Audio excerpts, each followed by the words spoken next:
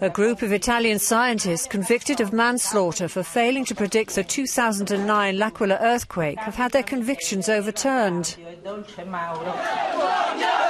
But there was anger among families of the 300 or so victims of the earthquake outside the courthouse after hearing the verdict.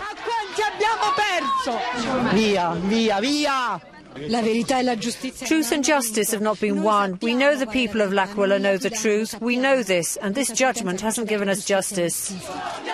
The scientists were members of a civil protection authority, and its senior member, Bernardo De Bernardinis, is the only one to have had his conviction reduced rather than quashed. Many blame the experts of falsely reassuring locals that the town was structurally safe. In 2009, the magnitude 6.3 quake destroyed tens of thousands of buildings, but the convictions 2 years later caused outrage among Italy's scientific community, who said they were based on a fundamental misunderstanding of earthquake science.